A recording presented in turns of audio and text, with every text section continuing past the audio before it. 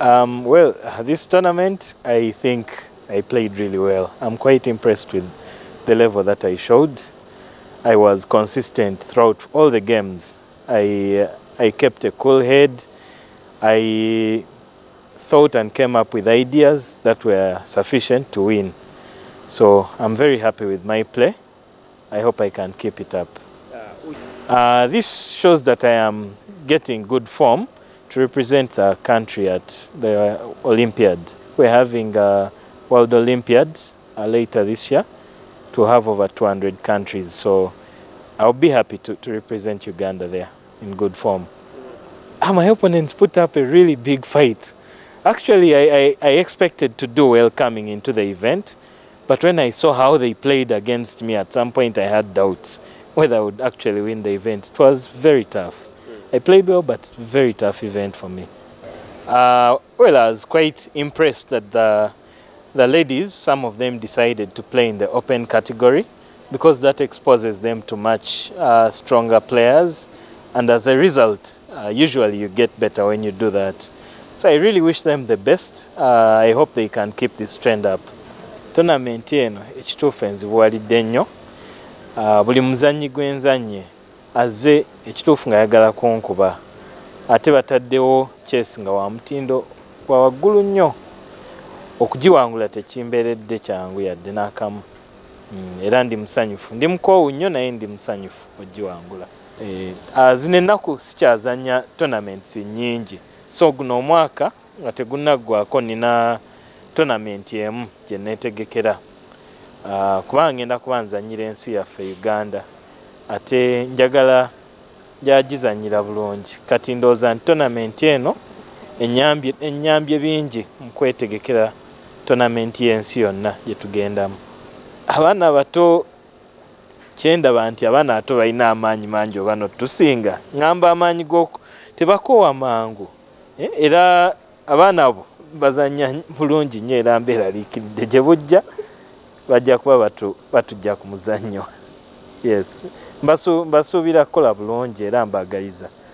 I didn't really anticipate how the tournament ended, because I was doing my best from round one. Of course, I had a draw still with a junior, and I kept on playing the other people and I performed well. So for the last round, it was a bit of an upset losing to a person in the last round. But thankfully, because I had already garnered so many points up to that point, I ended up still winning the tournament. And I'm so grateful to God for this joyful result. Have you started feeling the hardship from the young ones? The hardship from the young ones? Yes, I've always felt it, because even from a long time ago, I've been playing juniors, and if you're not serious, of course they will beat you.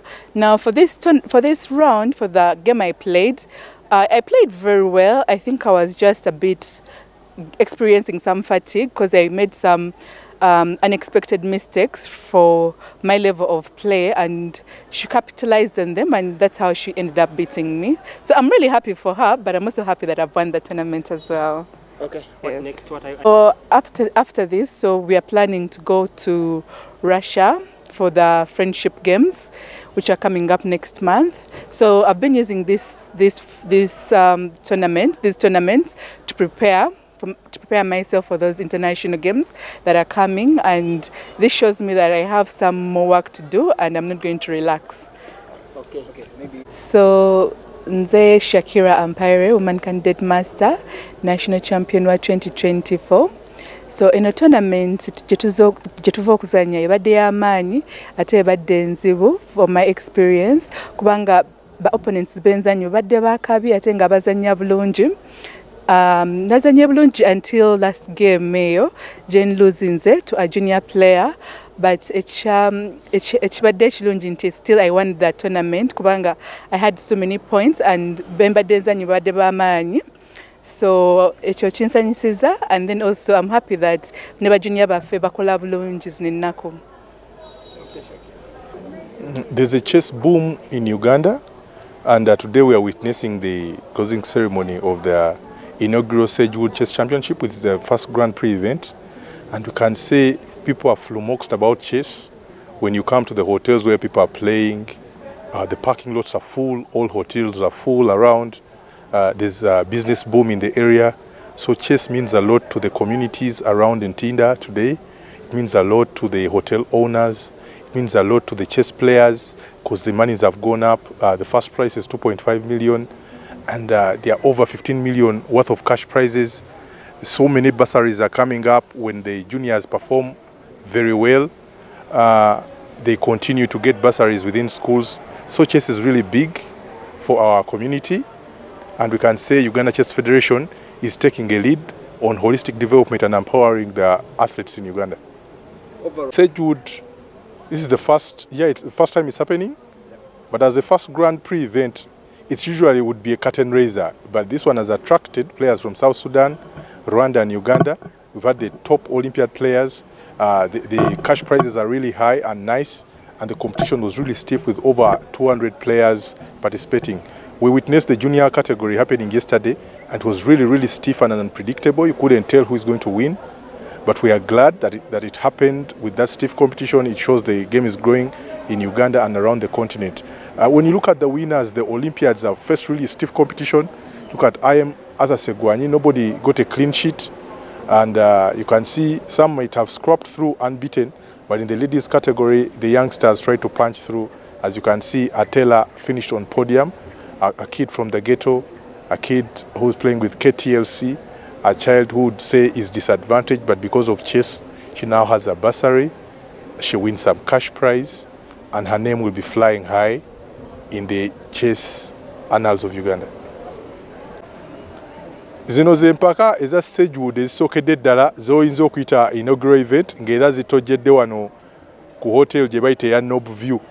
Empaka zibadde za kasameme era zisombodde abantu okuva mu nsi 3, okuva e Rwanda, okuva e South Sudan n'okuva wano mu Uganda, era nga zireese abanene ddala nga bw'olaba international master ba Olympiads ba Uganda nga bazanyi b'amaanyi ddala.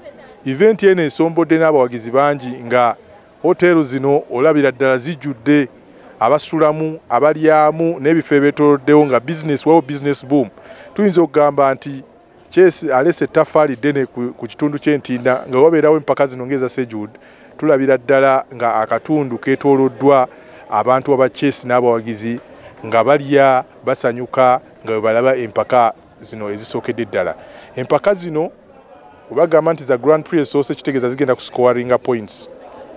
Ng'ezo points tujja zikosa okusengeka ani anaaba nantamegwa wa Uganda omwaka guno. Era SAGEWOOD tumwebaza okuba nga avujjiridde empaka zino omulundi ogusooka ng'era tumusuubira okuvujjirira ezinaddako omwaka ogujja. Maybe future ya chess eyimiridde etya wenna abaana bano abato bendabye Batela Maweche n'abana future ya chess oyinza kuba ogyogerako ki? We twogereranga abantu mu Africa baatya dda we baalingiza ne balaba ekifubutuka e Uganda. Ng'enjogera bweri nti emiti emito gye gigumiza ekibira, tujja kugamba nti abaana abato bateekawo kati embeera ey'omutawaana ennyo nga baagala kufoosinga abazannyi ab'amaanyi nti retirement, era ekyo kirungi nnyo nti batulaga nti future ya chess mu Uganda nnungi ddala, era nga abazannyi bangi abaparticipate nze wano era bagenda kuba nga boolesa ku mutindo gwa Africa kye bayita Africa Youth Chess Championship e South Africa okutandika 15 June paka nga 23. Mwerinde empaka zino zigenda kuba za mutawaana era nga tubasuubiza buwanguzi kuba Uganda mu chess tekyali ya kunyigirwa mu ttooke.